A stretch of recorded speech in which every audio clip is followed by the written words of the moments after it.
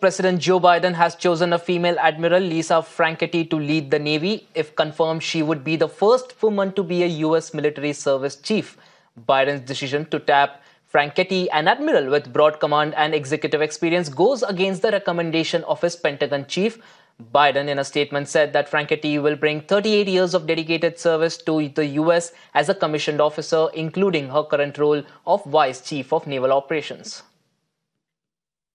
The Joe Biden administration has chosen the first woman to rise to the rank of the Chief of the Navy of United States and also the first woman to be the part of Joint Chief of Staff. Joe Biden, the President of America, has nominated Admiral Lisa Franchetti to be the first woman Chief of the Navy of United States. And if we talk about Admiral Lisa, she is the Vice Chief of Navy right now in the operations role, and she has served the United States Navy for over 38 years in different roles. She has commanded the destroyers and also the other groups, the carrier groups of United States Navy, and this will be for the first time when a woman will rise to the rank of the Chief of the United States Navy and also join the Joint Chief of Staffs. And this is happening for the first time, and she needs to be approved by the Senate because a number of nominations are being withheld by a Republican lawmaker who is opposing these nominations by the Joe